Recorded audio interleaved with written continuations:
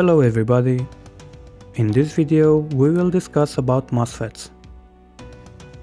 We have already explained how bipolar junction transistors or BJTs work in a previous video, and while MOSFETs are also transistors, the way that they operate is different. Bipolar transistors are current controlled devices, while MOSFETs are voltage controlled devices, and by varying the voltage on one terminal, you will change the resistance between the other two terminals.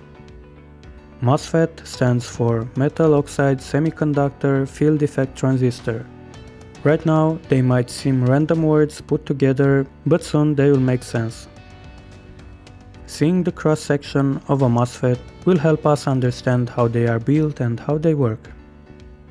For this example, we will use an N MOSFET, which has a positive doped substrate in which there are two heavily negative doped regions.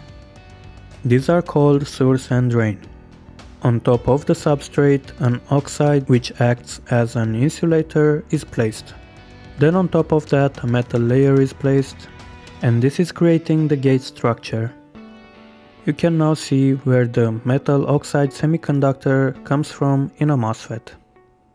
As mentioned before, MOSFETs are voltage controlled devices, and this is where the FET term comes from, as the voltage on the gate is creating a field effect.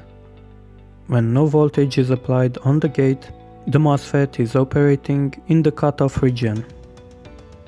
The drain and the source are forming two PN junctions with the substrate, which are creating two depletion regions as for a regular diode. If the voltage in the gate is increased, it will repel the holes in the substrate along the terminal length between the source and drain, in this way creating a channel between the drain and the source where only the negative fixed charge carriers are left, creating a depletion region across the entire channel.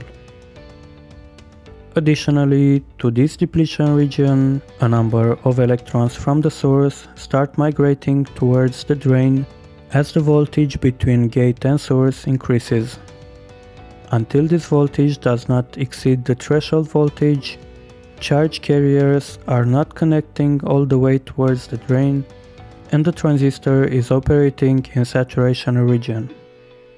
If the voltage continues to increase, it increases the electric field, which attracts more electrons from the source, and finally creating the connection between source and drain.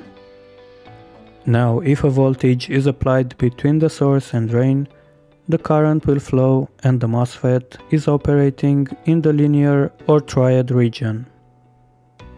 This is how the field effect at the gate of a metal oxide semiconductor structure can be used to build a switch that enables or disables current flow. In order to get a PMOS device, you have to create a positive channel, thus having an N-type substrate and heavily p-doped elements for source and drain. Having this, you will have to supply a negative voltage between gate and source in order to make the connection between the drain and source, because the current carriers are holes instead of electrons. What we discussed about until now was an enhancement mode device, called like that because increasing the gate voltage enhances the conductivity of the channel, unlike other MOSFETs that are designed to naturally have a conductive channel and a negative voltage is needed to actively turn them off. In depletion mode, the transistor requires the gate source voltage to switch the device off. The depletion mode MOSFET is equivalent to a normally closed switch. In enhancement mode, the transistor requires a gate source voltage to switch the device on. The enhancement mode MOSFET is equivalent to a normally open switch. Now you know the basic concept behind a MOSFET and how one works.